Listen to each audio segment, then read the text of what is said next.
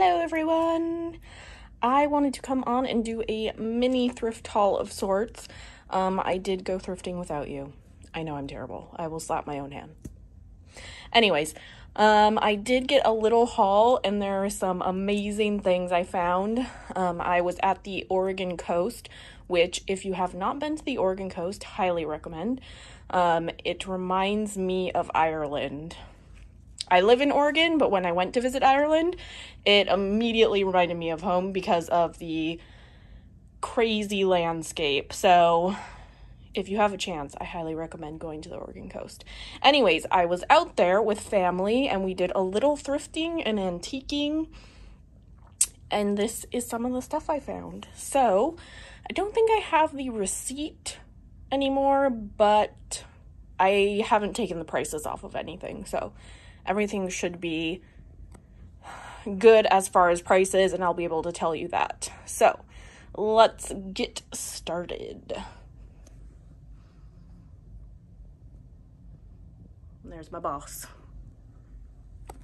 Okay, first I picked up a Craft House paint by number vintage 1999. This was $1.99 and it is sealed. Vintage paint by numbers do sell really well. Sometimes, actually a lot of times, the paint is dried out, but I've actually sold them with dried out paint and they still sell really good. So I definitely wanted to pick that up for $1.99. That was definitely a good find. Next is, I had not heard of this brand before, Mark Graham. Sorry, I had like a stutter there. Mark Graham. They had a $6.99 price tag on it.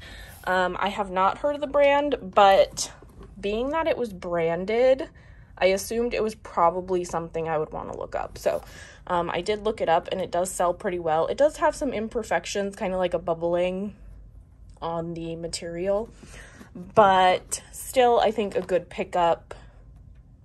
When I looked it up, it does do well. And I'll pop in some comps of what I found when I was researching it. So it's just kind of like a little mini briefcase bag. So very cute. Okay, next is, these shoes were just super retro-y, vintage Y2K vibes. The brand, I believe, is Cecilia. And I did look it up, and it was half price. I'm pretty sure green was half price because I wouldn't have paid $13 for these. And the brand does okay, but I got them more so based on the shoe itself, the way it looks, just because that Y2K type of clothing and shoes and all of that is really popular right now. So that's kind of why I got these. So these were about $6.50. So I got that. Next is this super cute vintage bag. Looks like it's not clasped. And it took me a minute in the store to see what it said, but it is Whiting and Davis. And this was $3.99.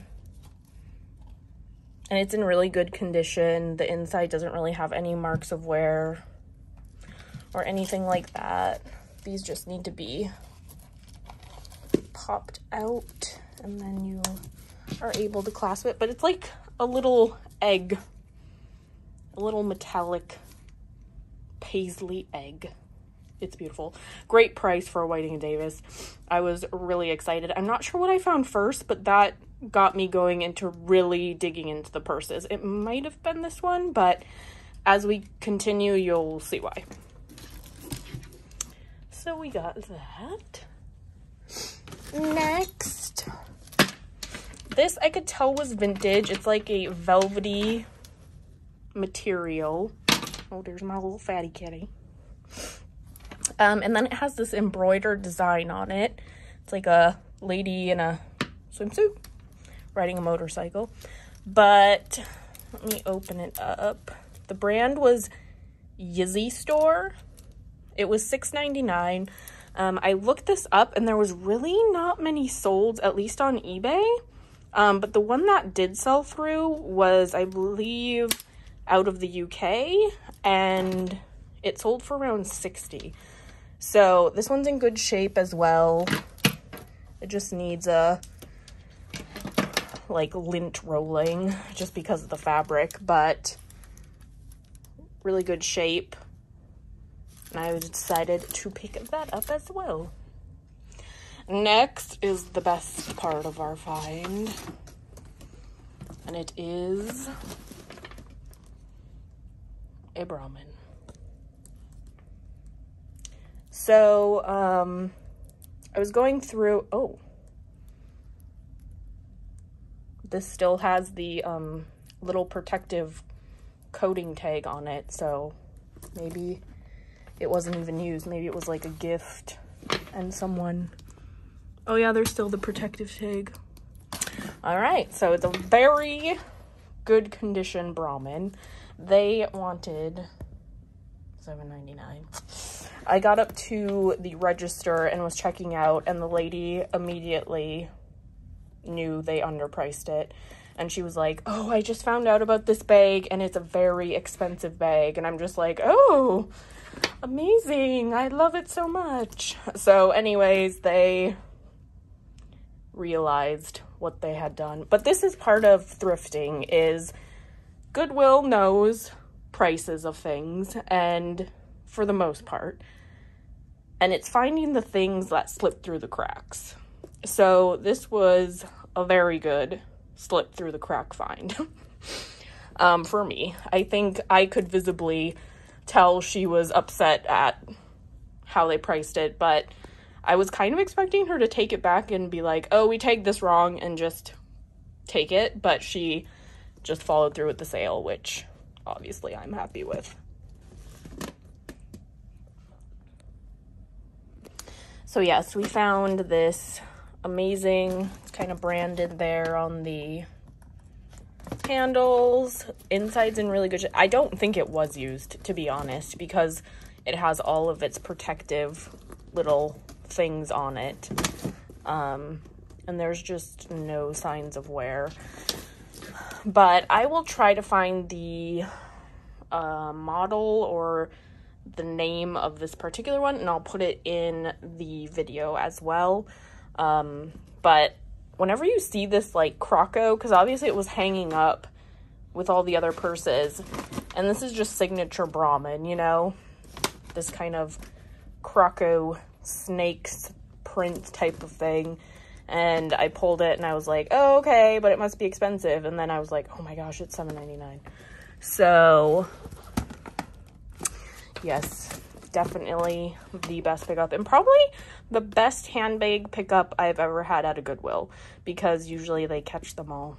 They either send them to be put on their website, or they put it in the case and sell it for a lot more money. So my best one at Goodwill. Granted, I find some good ones at the bins. If you all check out my bins videos, I find good bags at the bins. So, okay, what do we have next? Next is this little, it's almost like a, what is it, chocolate, I forget what it's called, but it's a little pitcher, and it is Franciscan, and it was $4.99. Vintage Franciscan. I haven't looked up this pattern, but I will look up this pattern. Their retro-y prints do really well, but I'm not sure about this one specifically, but it was still a good pickup for $4.99. So we got that.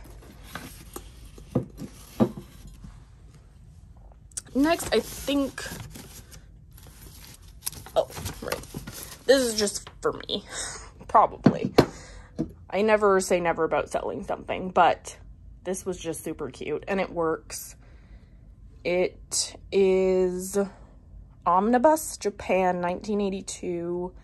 It was $6.99. There isn't any chips or cracks on it, but it was just adorable. Let me see if it winds. Oops. Oh gosh. As I like break it. And the little fish like spins and then goes up and down. It's just cute. And I obviously have cats. So I have an affinity. But yes, we got that. Now we just have to let it die out. I think, I don't remember all the stuff I got. I was trying to remember if there's any more breakables, and it looks like there is. Next, this was also 50% off. So about $6.50. Is that right? Yeah, $6.50. Romana, size 12, and it's just this beaded craziness. Let me see if I can kind of lay it out here. Just so much amazing. Whenever I find something that has a ton of beading on it, I just gotta get it. It sells relatively well. I'll try to find a listing or sold, and I'll put it in the video as well. But I love the baby blue with the gold, so I got this one. If it wouldn't have been 50% off, I wouldn't have got it. Because I don't think the sell-through rate is that great. Or not sell-through rate, but how high it sells for.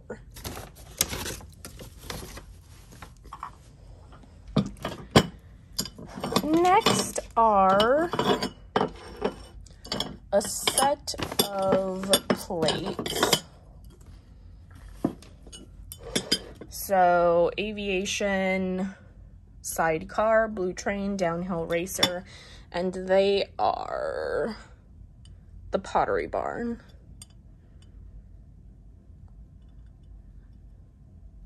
And it should have been $3.99 for the whole set. Oh, I think they charged me $3.99 for the whole set, but it looks like they were all individually priced $3.99. Huh. Well, I don't know. I did pay $3.99 for all of them because they were all just in one rubber band thing. But I would not have got them if they would have charged me $4 per plate. That would have been almost $16 for 4 plates, which is a little nuts. But I will pop on the screen what I found when I researched this, but usually Pottery Barn does pretty well, so I got that. I didn't look it up, I don't think. I just got it purely off of it being Pottery Barn. Okay, there's something breakable in there.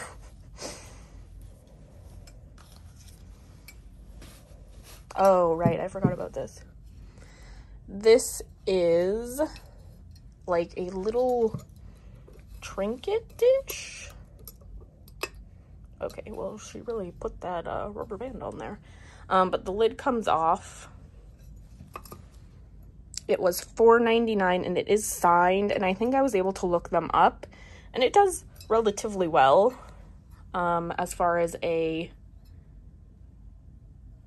breakable pottery item, which thankfully I did not break. But I saw that and it was definitely unique, so I got that. Let's hope the breakables are all done, because I don't need to be breaking anything. This I paid $7.99 for, and you can tell it's linen, so that had me looking at it a bit more. And it is Fridays, sorry. Fridays linen redefined, 100% linen. It's like a coral red type of top, and it probably sells around 30-ish. And it's hard because I'm primarily a bins reseller, which I get most of my stuff from the bins. So I'm like, I could get this for $1 at the bins. So it's hard sometimes to pay $7.99, but it's still a good pickup. Definitely profit to be made on it. And so it's just, I usually make my profit margin a little higher when I'm actually shopping retail Goodwill, just because I get so much from the bins, and I get really good stuff too, because people don't want to pay the high price at a retail Goodwill. Okay, last, I paid $7.99 for this one, and it is Rails large. And it is very wrinkly, but it's just a button-down plaid kind of, what do you call these? I don't know, my brain just decided to depart my body. But Rails does pretty well. It is a size large, which is also a good size. I thought Rails did better than I thought, because when I looked it up just to make sure, it's kind of not that high, maybe like 25 to 30. Obviously still profit to be made, but not massive profit. So, still, I wanted to pick it up. I don't think I've sold Rails before, but I think it was the first time I found it at Goodwill. So, decided to pick that up as well. So there we are. And there's Widget. We found lots of good things. Obviously, our best find is that Brahmin. I probably will not find that again. Or it's hard to find expensive brands because, like I said, Goodwill does catch themselves, but it's always exciting when you do. That's all part of the treasure hunt, right? But I post on eBay, Poshmark, and Mercari, so all of these goodies, minus my cute little kitty music fish spinny thing, will be posted. And then here's my other stuff I'm posting soon. It's my pile that's gonna be going up. So lots to do, but I have fun every step of the way. I love doing it. So until next time, which will either be a bins digging video, a Goodwill thrift video, a retail shop, just a regular thrift store that I might visit. I probably will be doing some shipping videos, so just pretty much a lot that has to do with my reselling world. I've been doing it for quite a few years now, and I love it so much, so thanks for coming along. If you could give this video a thumbs up, I would appreciate it so much. It helps the algorithms, and it helps people find the video, and it's just helpful all the way around. All right, until next time, bye.